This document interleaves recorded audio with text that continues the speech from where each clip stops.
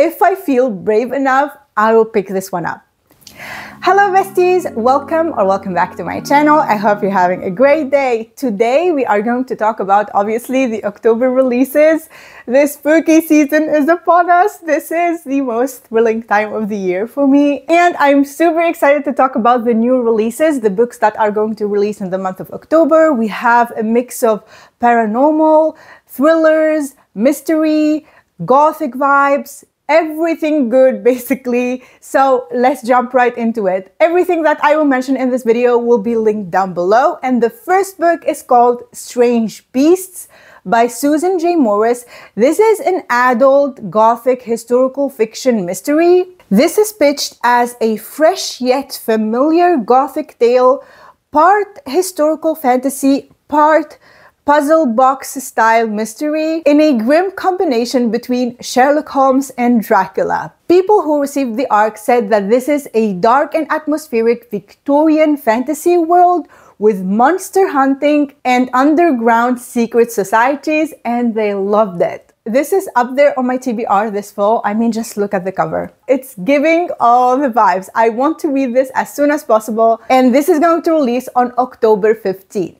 The next book is one of my most anticipated releases of the year by Karen Marie Moning. It is called The House at Watch Hill.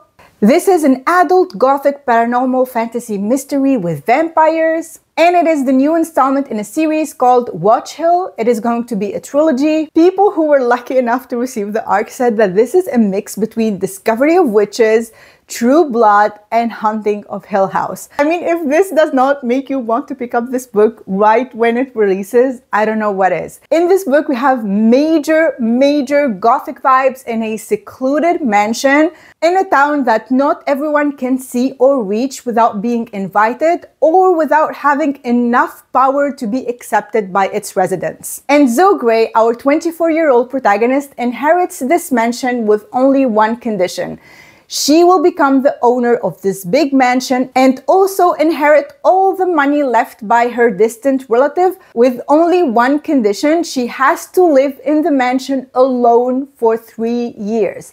I am super intrigued. I am super excited about this release, and this is going to release on October 1st. The next book is The Book of Witching. This is an adult historical fiction mystery with witches, and I have talked to you about this book in my special edition books. The last episode, episode 20, we have a beautiful Horrorscape special edition of this book. This is about a mother who must fight for her daughter's life in a fierce and haunting tale of witchcraft. Clem is the name of the mother, and she gets a call from the hospital saying that her daughter is unconscious, her 19-year-old daughter. Her name is Erin, after being on an accident in a hiking trip with her friends, leaving her boyfriend dead and her best friend missing. And when Erin wakes up, she doesn't recognize her mother and she does not answer to her name, and she insists that she is someone named Nyx. People who received the ARC said that the writing was so atmospheric and the story felt so real. We also have a dual timeline, and the reviews are overall very positive. I really want to give this a go too. This is going to release on October 8th. The next book is a YA fantasy. It is called Until We Shatter by Kate Dillon. It is pitched as an action-packed epic heist fantasy, perfect for fans of Six of Crows and darker shades of magic. This is perfect for me, to be honest. I'm super excited about this release if it delivers the pitch. People who received the ARC said that this has a unique magic system with an endearing friendship and a mystery to uncover and a lot of plot twists. This is going to release on October 17th. The next book has a beautiful cover too. It is called How to Summon a Fairy Godmother. This is an adult fantasy cozy mystery retelling, a fun spin-off on Cinderella where the stepsisters and the mother weren't evil at all. And Cinderella, after she got married to the prince, she basically ruined their reputation, and also their family estate is on the verge of bankruptcy. Our FMC Theodosia is trying to help her family by summoning a fairy godmother who supposedly helped Cinderella marry the prince, and she has familiars, a flirty human turned mockingbird, and she also has an aloof fox shifter. People who received the arc said that this was so hilarious and funny, and I cannot wait to read this. I added it directly to my TBR, and this cover is super, super pretty. This is going to release on October 8th. The next book is called The Scholar and the Last Fairy Door. This is an adult historical fiction with fae. This is pitched as a mythic, magical tale full of secret scholarship, fairy curses, and the deadliest spell of all, the ones that friends cast on each other. This book is set in a magical school in the 1920s, where we coexist with fairies. We have cunning fae, intriguing magic, found family, and high stakes. This got me when it mentioned the fairies and the magical school setting, to be honest. I am adding this to my TBR too. A lot of the books that I'm going to talk about today, I am adding them to my TBR, to be honest. A lot of great releases this year. And this is going to release on October 22nd. The next book is an anticipated release to a lot of people, but for me, I still haven't read the first series by this author yet, so I don't want to read this duology before I read the original series, which is An Ember in the Ashes by Sabaa Tahir. This is called Air. This is the first book in a duology, and it is a spin-off of the series, the original one, An Ember in the Ashes. It is a YA fantasy romance. This is pitched as an action-packed and ruthless new romantic fantasy about love, legacy, and vengeance. About an orphan, an outcast, a prince, and a killer who decide to bring the kingdom to its knees. I think we are going to have a found family between these characters, and it is multi-POV, and the ARC readers are very happy with the book, but at the same time, I really want to start reading the first series, like read it and finish it before reading this one, because I think I will be missing out on a lot of nods, and also I will be in general missing out on a great series because a lot of people love it, and I know a lot of you love it too, so I need to read it. This is going to release on October 1st. The next book is one of my most anticipated releases of the year too. It is by Stephanie Garber, Spectacular. This is a holiday novella, an illustrated holiday novella that follows the characters, our beloved characters of the Caraval trilogy. When I tell you, I am over the moon to meet these characters again and like to be in this world again. I cannot express how happy I am to meet all my beloved characters again, and also I really hope to see Jax, maybe Jax and Evangeline.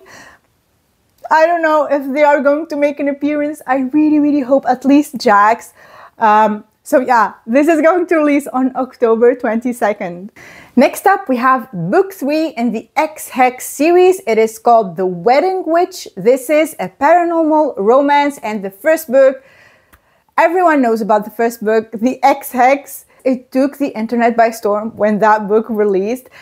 This is the third book in the series, featuring one of the Penhallow brothers. We have a haunted house theme and also time traveling to the past to hopefully rewrite the future and save lives. This is supposed to be extremely entertaining, magical, and we have high chemistry between the main characters. This is going to release on October 15th.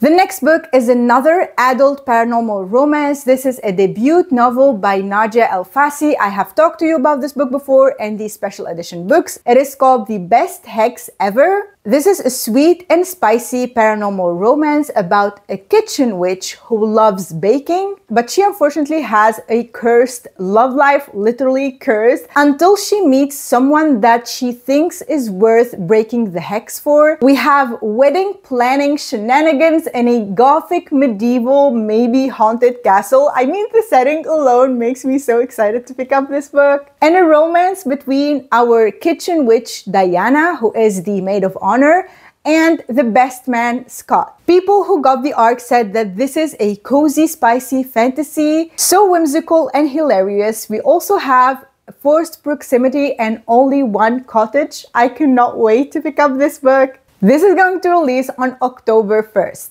The next book is a psychological thriller by Frida McFadden. It is called The Boyfriend. The story is centered around Sydney. She's in her mid-30s. She's living in New York and trying to navigate online dating. and she ends up meeting someone who seems everything she wanted in a relationship. He's charming, he's a gentleman, and he's a physician, and he seemed like the perfect guy. The two begin to date, and then the brutal murder of a woman is announced all over the news, and it is the latest murder in a string of deaths across the coast, and the primary suspect is a mystery man who dates his victims before he kills them.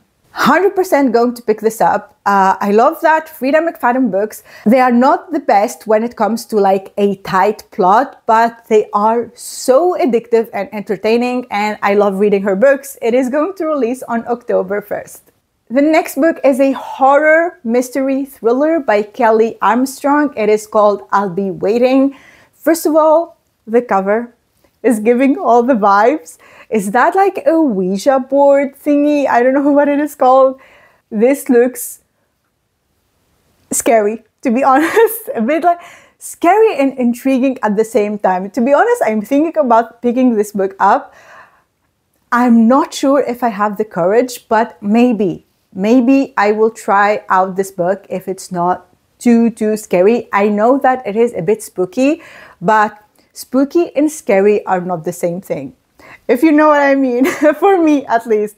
This is from the people who read the ARC. This is said to be atmospheric, spooky, and creepy.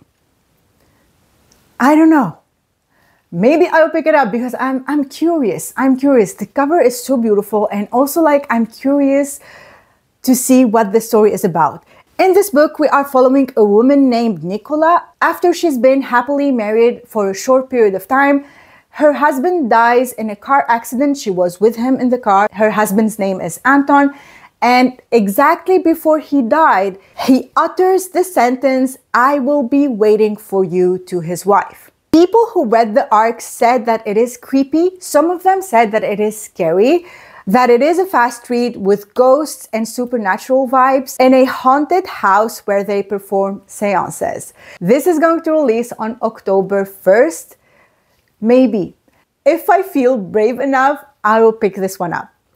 Next up is also one of my most anticipated releases of the year. It is book 2 in the Prince of Sin series by Carrie Maniscalco, the first book being Throne of the Fallen, and this book is called Throne of Secrets. This is about two rivals that are torn apart by a dark memory and that are reunited on a deadly hunt. In the first book, we followed Prince of Envy. In this book, we are following Prince of Gluttony, Gabriel, who is determined to save his kingdom. And I refuse to read the synopsis for this book, so this is all that I have to say about this one. This is going to release on October 29th, and I'm going to read it as soon as possible because I loved Throne of the Fallen. The next book is the newest release by Megan Quinn. It is How My Neighbor Stole Christmas.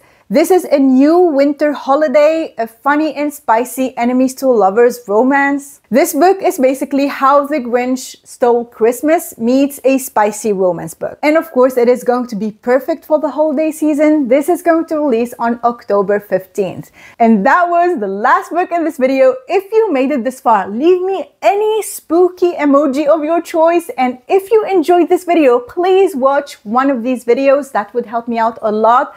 And also, don't forget to subscribe and join the amazing community of book besties here.